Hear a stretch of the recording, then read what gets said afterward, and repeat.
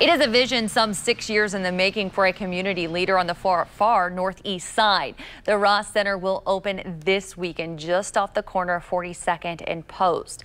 Founder Dee Ross transformed what was once a daycare into a community center.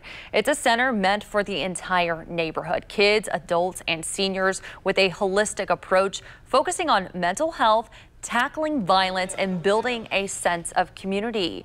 The center's offerings include mental health and trauma counseling, a vegan cafe, a free library, and a music studio. Ultimately, it's about restoring hope to a hopeless community, restoring mindsets and identity, letting them know that they matter, that they are seen.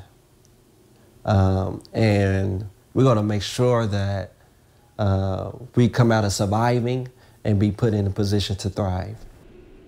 The Ross Center will hold its grand opening celebration this Saturday at noon. Again, the center is located just off the corner of 42nd and Post Road.